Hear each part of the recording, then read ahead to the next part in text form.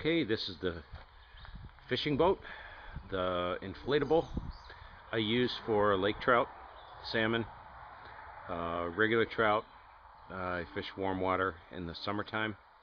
I'll show you how I've got it rigged. Most of the stuff, a lot of the stuff is homemade. These can be difficult boats or a daunting task to set up for fishing, but I'll show you exactly what I did to set it up. It's rigged with planer boards. I use the planer boards. These are homemade, and I made the planer board mast, which pins in. If you look right here, this is a galvanized steel tube.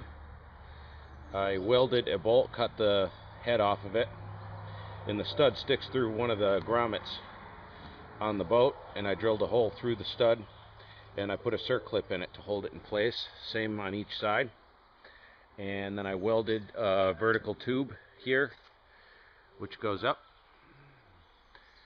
This is the mast for the planer boards. A couple of old saltwater reels I use for obvious reasons to let out the line. Planer boards work really well. Atwood makes a set of lights which clamp onto the boat. They're not cheap. They're, I don't know, 25 bucks, 30 bucks, something like that, for night running, dark running.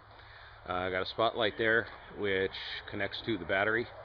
I've got one of those small batteries, runs on a fish finder, or runs the fish finder, and the light and any other electronics you may need. Rod holders. Got a set of rod holders here. I just bolted them to a piece of wood and clamped them to the seat so I can remove this when I'm out with the family not fishing. That tube right there, that goes from the front seat to the back seat, and it's through bolted. That also, there's a seat that goes there, which I put on in the summertime when my daughter's with me. She can sit in the seat. Cheap seats. This is the seat. By the way, that tube, what that tube does is it stabilizes these seats here so they don't rock. Otherwise, you know, they're just attached to the rubber pontoon here. If you don't put something in front to back that's solid to stabilize it, you'll get like a rocking in the seats back and forth.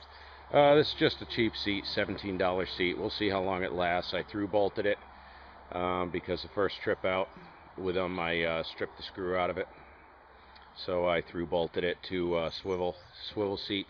Works really good. It is for what it is. Rod holder there, that's U-bolted to that tube. The tube's kind of nice there because you can mount all kinds of stuff to it if you want to. You know, get it off the seat. Good place to hang stuff, attach stuff to. It's a 20 horse Tohatsu 4-stroke. Runs great. Runs in about 27 miles an hour top speed. This boat is 12.5 feet long. Very heavy though. It's a 2 millimeter thick construction as opposed to 1.2. So it's about twice as heavy, but it's very durable, and that's what I wanted. Okay. Homemade downriggers. They work awesome. These are homemade downriggers. What I did was I got a bunch of crap laying around, pipe and stuff. I think this is 1 1/8 galvanized conduit. Had a set of brackets here, channel, that I have bolted to the transom, and I originally had dollies on this so I could kind of scoot it around when I was at the lake. I didn't have a trailer for it, so it's on a trailer now, so the channel is still there.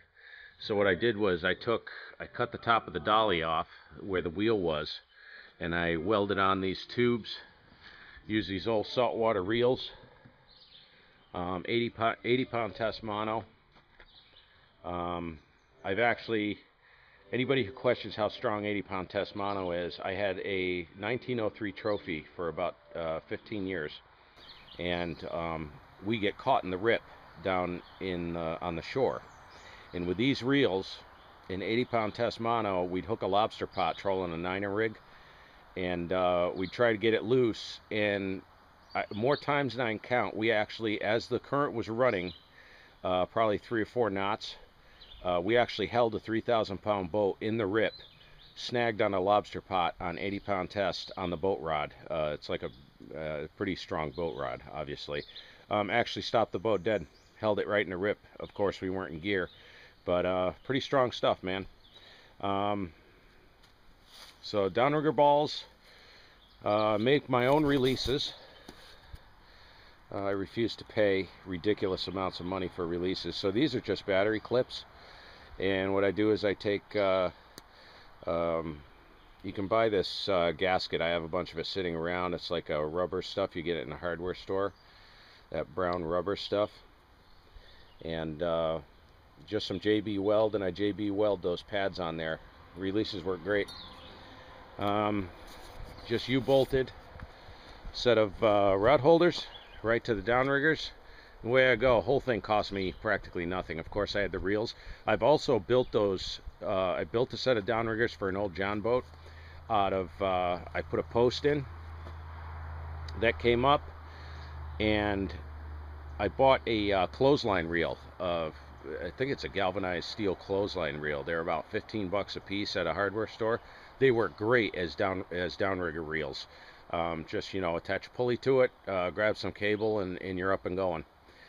Used a T-nut for the clutch to tension it.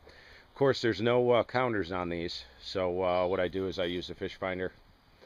Transducer's mounted down there. I don't know if you can see it.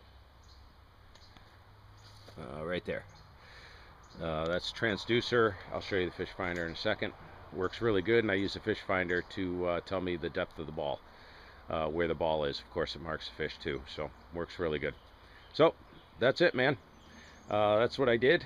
Rear stern light, which I gotta do something with this. This isn't very solid. I don't like that.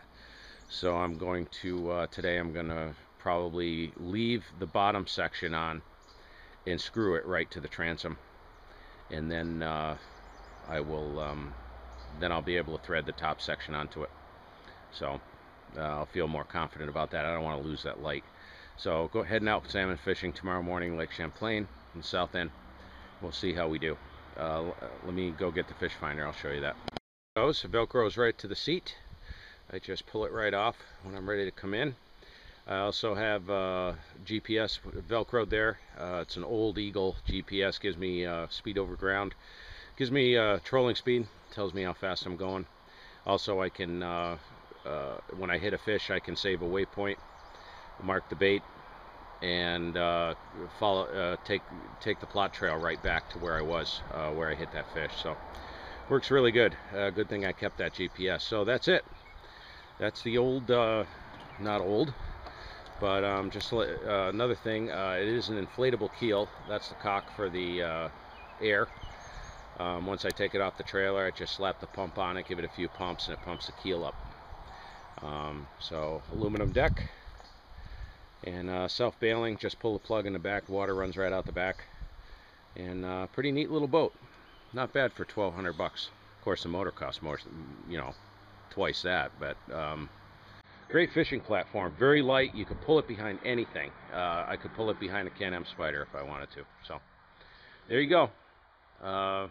Hope you enjoy. Send me a message if you got any questions. If you got any tips, I'd love to see them. Thank you.